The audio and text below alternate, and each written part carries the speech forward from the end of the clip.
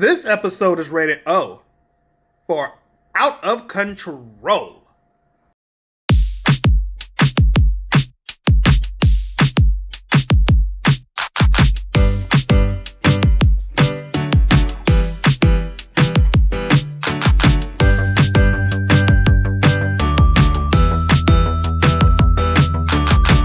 Ahoy everyone, welcome to another episode of The O Show. I'm O and I'm here for your amusement. And I have a special guest. Hi, I'm Peter. Nice to see you guys again. It's been a while. Hey.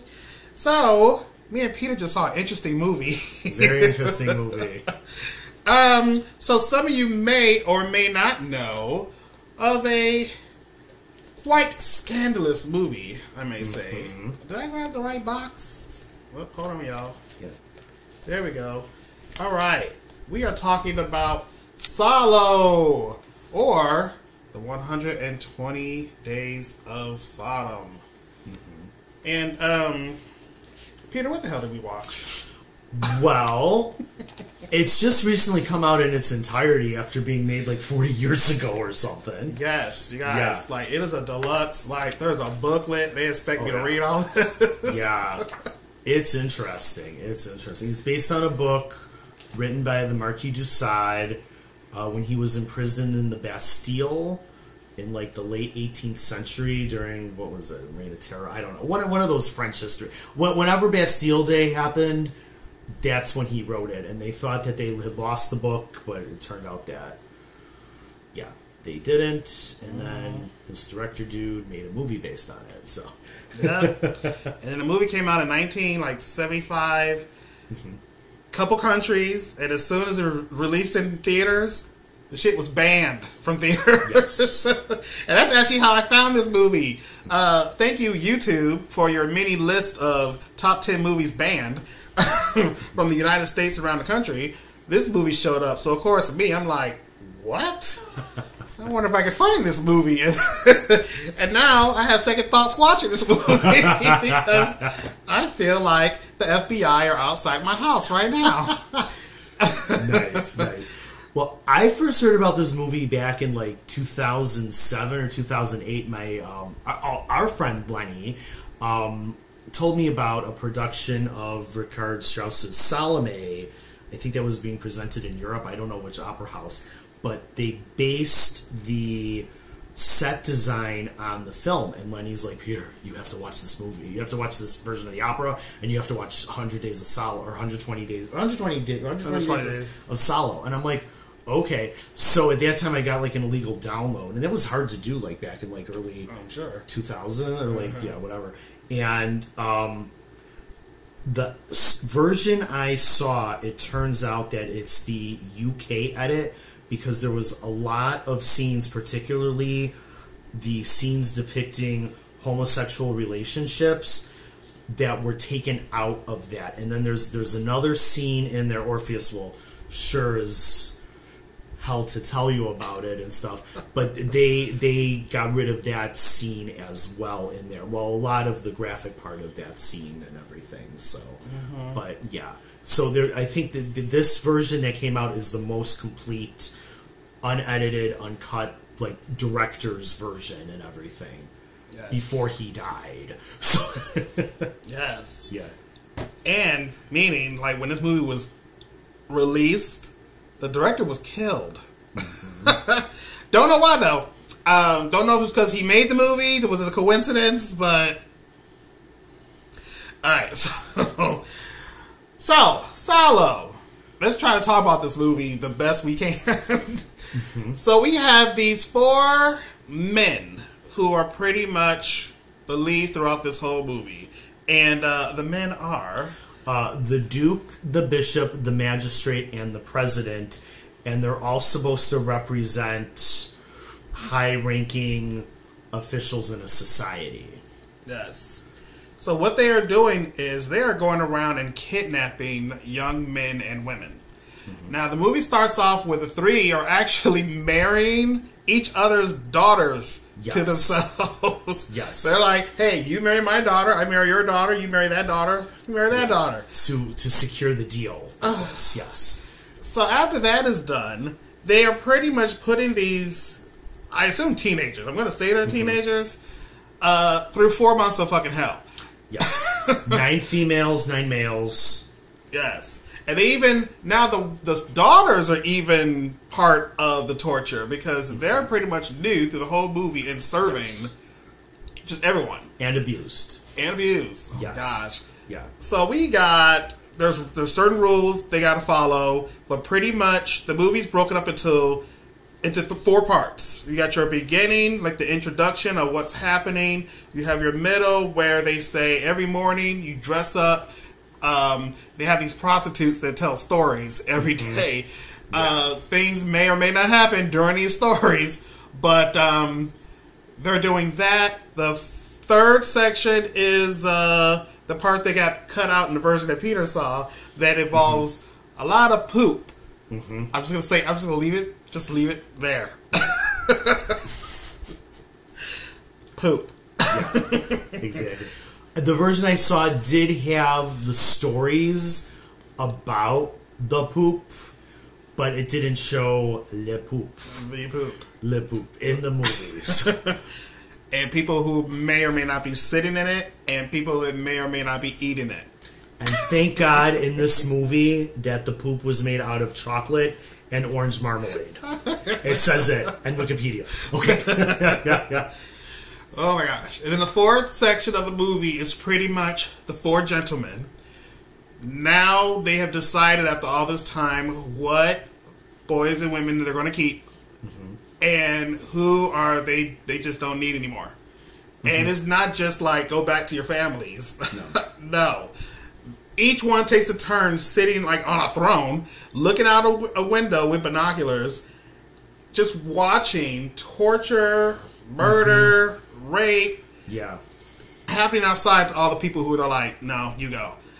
And we get a bit of an interesting ending, and then movie's over. Yeah, it's kind of like, all this happened. Yeah, because at the end it's 2 soldiers in a room dancing, and the one asks, like, well, what's your girlfriend's name? And he's like, Marguerite. And it ends. But, it's just supposed to show, like, the blasé attitude and everything, and, and how, in my opinion, what it was is the powerful yielding their power on the lower class and everything, and it's supposed to represent a fascist regime and everything. This is supposed to be Italy, World War II, and everything, so it's supposed to be that time. If you look in there, there's a lot of, like, Impressionist paintings, Art Deco design in here. It's supposed to represent, like, very affluent, wealthy. The 9 people, which become 8 men and women, or boys and girls or whatever, they're from, like, the lower rungs of society. The one thing that we did forget to mention is they have 4 guards that are known as the studs. And they're basically what stud horses are supposed to be, They'll just do whatever they want, and crazy. Yeah, and everything. But it's supposed to show how absolute power can degrade your mind and just, make people forced to have undesirable sex acts with each other, and, against their will and everything, and then take it a step further and do things with fluids and stuff of that nature. And then the next thing is basically necrophilia, necromancy. Well, not necromancy, it's a necromancy, but just like death and stuff. So it's basically like a snuff film at the end. So can you say snuff film on YouTube? You can block me out. Sorry. Yeah, I think we can. Okay, I just can't show it. Okay, sorry. Now I'm going to go there, y'all, because like Peter said, you got the people who are wealthy. I think they can just do anything. And then I did, at one little point, I was like, damn, this is kind of relevant today, because when you think about it, if you see this movie, now I'm not telling y'all to go out and run and watch this movie. Like, y'all need to really have a stomach to sit through. How long was this? Was this thing like 3 hours? No, it was like 2 hours. Was it 2 hours? You hate me that much. It felt like 3 hours. I'm joking. There's a shitload of stuff happening. But, you know, I couldn't help but to think, like, you got your little R. Kellys, like, you got your P. Diddy's. Just like people in power getting away with shit, thinking they could just walk away and not have any consequences until the stuff comes to light. Yeah. And I was like, well, damn, like, this stuff is still happening today. So, you know what? This movie is really relevant. Yeah. Absolutely. That's fucked up. And not just with entertainers, like our actual politicians. Look at how many people... Look at what just happened with our ex-45th president and stuff. Okay. Well, we're no politics. That mess. But you know, it happens. You know, it's the whole idea that a little power will make you corrupt and everything. And all of that. So... Yeah. And then inflict your... ideologies and beliefs and sexual perversions on other people, even if they don't want to do it, you know. So, yeah, man. Yeah, I will not eat chocolate ice cream for another week now. I can't eat brownies right now, but I think I'm turn my head to brownies too, because everything that just resembles what happened on that floor. Absolutely, it's craziness. So. Yeah, you guys, I may have Peter read this because I don't know what's happening inside this book. Absolutely. Maybe I'll even make a little YouTube video about it. There we go. We'll have a follow-up. Exactly. I wish, and then Salo after that, right? Those are my only two videos, right? So you guys, let me know if you've seen Salo. Have you heard of it? Again, I do not recommend running out. I actually I'm not going to tell you how much I spent on this movie, but it's like a collector's item now. Like, people are really like, if you want it, you got to pay for it. Oh, yeah. But yes, let me know in the comments if you've ever seen this movie. Have you heard of this movie? I am not going to do a shot rating of this movie because I don't know. You know when they're in the shot glasses. I don't want to lose any of y'all who watch my shows. Thinking, what the hell is this guy doing? But anyway, yeah. Anything else? Side note, I'm very impressed. I was one of Orpheus's first special guests. And his setup has like totally improved over like the last 2 years. Oh my god, I'm not an amateur no more. No, it's fantastic. He's got like the lights and stuff. I'm like, whoa, this is awesome, you know. So, but yeah, that's it. The other thing I was gonna say is this movie is like on every single list of like the most disturbing films ever. Like if you type in top 10 most disturbing films of all time, this will be there in like 3 or 4 or whatever, number 3, number 4, if not number 1. So, yep. Up there with dang Human Centipede. I may need to do the Human Centipede reviews maybe around Halloween. Ooh, okay. Those are some messed up movies. Absolutely. This is on par with Human Centipede number 2. Woo. Okay, that's all. Maybe they got some ideology or some ideas from it, you know. So I'm sure. Yeah, I'm sure it was inspired somebody. Exactly. Like, you know, the other thing too is it reminds me of the first Hostel. Not so much like the actions, but like, you know, like the grittiness. Yeah. You know, it's just a very gritty movie. Very little talking in it, you know. But what's said is very poignant and very important. Like one of the scenes, the last scene, the awful scene with the people getting injured. There's they use one of the songs from Carmina Burana by Orff. And Orff, oh my god.